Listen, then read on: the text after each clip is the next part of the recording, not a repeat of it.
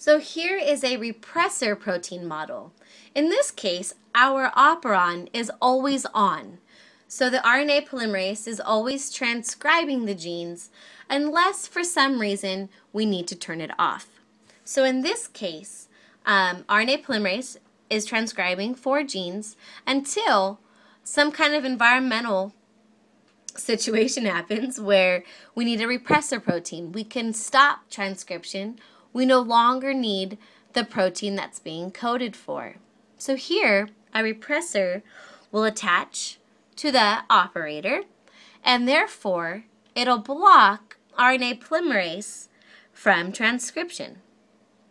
So a repressor protein blocked our transcription. In this case, our operon is turned off.